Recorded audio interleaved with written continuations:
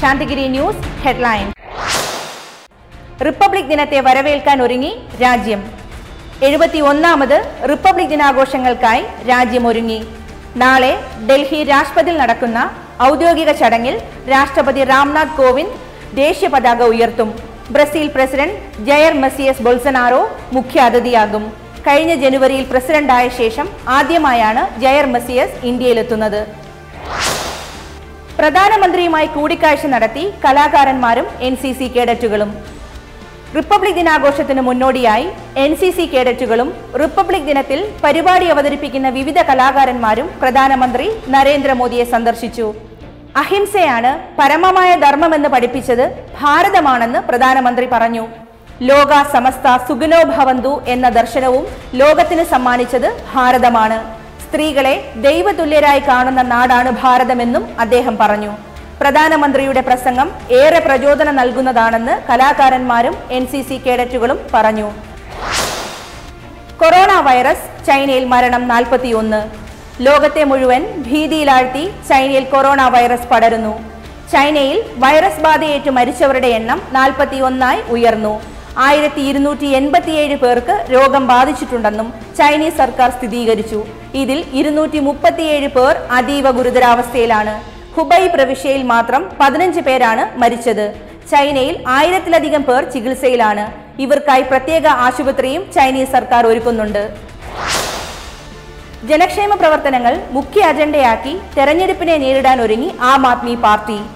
വെള്ളം വൈദ്യുതി നിരക്കുകൾ കുറച്ചതും സ്ത്രീകൾക്ക് സൗജന്യ യാത്ര കൊണ്ടുവന്നതുമടക്കമുള്ള ജനക്ഷേമ പ്രവർത്തനങ്ങളാണ് ആം ആദ്മി ഉയർത്തി കാണിക്കുന്നത്. അതേസമയം പൗരത്വ പ്രക്ഷോഭത്തെ പാക് അജണ്ടയായി ചിത്രീകരിക്കുന്നതടക്കമുള്ള കാര്യങ്ങൾ മുന്നോട്ട് വച്ചാണ് BJPയുടെ പ്രചരണം. ഹോസ്റ്റൽ ഫീസ് വർധനവിനെതിരെ JNU വിദ്യാർത്ഥി യൂണിയൻ നൽകിയ ഹർജിയിൽ വിദ്യാർത്ഥി യൂണിയൻ അനുകൂലമായി വിധി. പഴയ ഫീസ് ഘടനയിൽ JNUവിൽ രജിസ്ട്രേഷൻ നടത്താനാണ് ദില്ലി ഹൈക്കോടതിയുടെ ഇടക്കാല ഉത്തരവ്. സർവകലാശാലയോട് 2 ആഴ്ചയ്ക്കുള്ളിൽ മറുപടി നൽകാനും ഹൈക്കോടതി നിർദ്ദേശം നൽകി. ജസ്റ്റിസ് രാജീവ് സഗ്ദഹാറിന്റെ ബെഞ്ചാണ് ഹർജി പരിഗണിച്ച് വിധി പറഞ്ഞത്. കഴിഞ്ഞ 3 മാസത്തോളമായി ഫീസ് വർധനവിനെതിരെ JNUവിൽ വിദ്യാർത്ഥികൾ സമരത്തിലാണ്. ശാന്തിഗിരി വള്ളിയായി ആശ്രമത്തിൽ തീർത്ഥയാത്ര പ്രാർത്ഥനാ സംഗമത്തിന് ശാന്തിഗിരി ആശ്രമം ഗുരുസ്ഥാനീയ അഭിവന്ദ്യ ശിഷ്യപൂജിത അമൃതാജ്ഞാന തപസ്വിനി തുടക്കം കുറിച്ചു.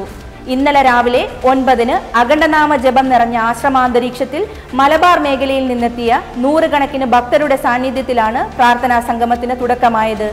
ഈ ആശ്രമ പരിസരത്ത് കാണുന്ന ആളുകളുടെ ത്യാഗത്തിന്റെയും സമർപ്പണത്തിന്റെയും പരിണിത ഫലമാണ് ഈ നാട്ടിൽ കാണുന്ന തേജസ്സിനും വികസന പരിണാമത്തിനും കാരണം. ചരിത്രത്തിന് മുൻപേ നടന്ന മഹാതാപസിയുടെ പാദസ്പർശമേറ്റ ഈ മണ്ണിൽ ഇലകളിൽ വീണ കറുത്ത നിഴലുകൾ മാഞ്ഞു തുടങ്ങിയിട്ടുണ്ടെന്നും പ്രകാശത്തിന്റെ നാളുകൾ തെളിയാൻ പോകുന്നുവെന്നും ഗുരുസ്ഥാനീയ പറഞ്ഞു. വള്ളിയായി ആശ്രമത്തിൽ ഉടൻ നടക്കാൻ പോകുന്ന അടുത്ത ഘട്ട വികസനത്തിനും ഇന്നലെ ഗുരുസ്ഥാനീയ തുടക്കം കുറിച്ചു.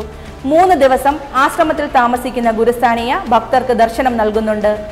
ശിഷ്യപൂജിതയുടെ തീർത്ഥയാത്രയോടനുബന്ധിച്ച് ആശ്രമത്തിൽ ജീവകാരുണ്യ ആരോഗ്യ സംരക്ഷണ പദ്ധതി, സമ്മേളനങ്ങൾ, കുടുംബസംഗമം, സത്സംഗം എന്നിവ നടക്കുന്നു. ഇതിന്റെ ഭാഗമായി സത്സംഗവും പ്രതിനിധി സമ്മേളനവും ഇന്ന് ആരംഭിച്ചു. രാവിലെ പ്രതിനിധി സമ്മേളനവും സത്സംഗവും ശാന്തിഗിരി ആശ്രമം ജനറൽ സെക്രട്ടറി സ്വാമി ഗുരുരത്നം ജ്ഞാനതപസ്വി ഉദ്ഘാടനം ചെയ്തു. ഇന്ന് വൈകുന്നേരം നടന്ന സാംസ്കാരിക സമ്മേളനം മന്ത്രി രാമചന്ദ്രൻ കടന്നപ്പള്ളി ഉദ്ഘാടനം ചെയ്തു. CPM നേതാവ് P. ജയരാജൻ അധ്യക്ഷനായിരുന്നു. നാളെ രാവിലെ 9 മുതൽ 50-ലധികം ഡോക്ടർമാർ നയിക്കുന്ന സൗജന്യ മെഗാ മെഡിക്കൽ ക്യാമ്പ് നടക്കും.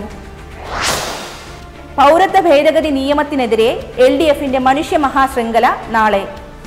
ഭരണഘടന സംരക്ഷിക്കുക, പൗരത്വ ഭേദഗതി നിയമം പിൻവലിക്കുക തുടങ്ങിയ മുദ്രാവാക്യങ്ങൾ ഉയർത്തി LDF റിപ്പബ്ലിക് ദിനത്തിൽ മനുഷ്യ മഹാശൃംഖല തീർക്കും. ഗവർണറെ തിരിച്ചു വിളിക്കണം, നിയമസഭയിൽ പ്രമേയം കൊണ്ടുവരാൻ ഒരുങ്ങി പ്രതിപക്ഷം. ഗവർണർ ആരിഫ് മുഹമ്മദ് ഖാനെതിരെ ശക്തമായ നീക്കവുമായി പ്രതിപക്ഷം. ഗവർണറെ തിരികെ വിളിക്കണമെന്നാവശ്യപ്പെട്ട് പ്രതിപക്ഷം നിയമസഭയിൽ പ്രമേയം കൊണ്ടുവരും. ഇക്കാര്യം ആവശ്യപ്പെട്ട് പ്രതിപക്ഷ നേതാവ് സ്പീക്കർക്ക് നോട്ടീസ് നൽകി. എന്നാൽ പ്രമേയം കൊണ്ടുവരാനുള്ള നീക്കത്തെ സ്വാഗതം ചെയ്യുന്നതായി ഗവർണർ ആരിഫ് മുഹമ്മദ് ഖാൻ. പ്രതിപക്ഷത്തിന്റെ നീക്കത്തെക്കുറിച്ച് കൂടുതൽ പ്രതികരിക്കുന്നതിന്റെ ആവശ്യമില്ലെന്നും തന്നെ നിയമിച്ചത് രാഷ്ട്രപതിയാണെന്നും പരാതിയുള്ളവർ രാഷ്ട്രപതിയെ സമീപിക്കട്ടെ എന്നും അദ്ദേഹം പറഞ്ഞു. സംസ്ഥാനത്ത് വീണ്ടും സ്വകാര്യ ബസ്സുകൾ അനിശ്ചിതകാല പണിമുടക്കിലേക്ക്. ഡീസൽ വില വർധനവും പരിപാലന ചിലവും വർദ്ധിച്ചതിനനുസരിച്ച് ബസ് ചാർജ് വർധന ആവശ്യപ്പെട്ടാണ് ഫെബ്രുവരി 4 മുതൽ സമരം പ്രഖ്യാപിച്ചിരിക്കുന്നത്. ബസ് ഓപ്പറേറ്റേഴ്സ് കോർഡിനേഷൻ കമ്മിറ്റി ഉൾപ്പെടെ സംയുക്ത സമരസമിതിയുടേതാണ് തീരുമാനം. ചാർജ് വർധനവ്, വിദ്യാർത്ഥികളുടെ കൺസെഷൻ പരിഷ്കരണം, GST ഇളവ് എന്നീ ആവശ്യങ്ങളാണ് ബസ് ഉടമകൾ മുന്നോട്ട് വച്ചിരിക്കുന്നത്. ടെലിവിഷൻ നടി സേജൽ ശർമ്മ ജീവനൊടുക്കി. സ്റ്റാർ പ്ലസ് ചാനലിലെ ദിൽ തോ ഹാപ്പി ഹേ ജി എന്ന സീരിയലിലെ പ്രധാന നടിയാണ് സേജൽ. അസ്വാഭാവിക മരണം എന്ന നിലയിൽ പോലീസ് മരണകാരണം അന്വേഷിക്കുന്നുണ്ട്. പുതിയ വാർത്തകളുമായി വീണ്ടും കാണാം. നന്ദി, നമസ്കാരം.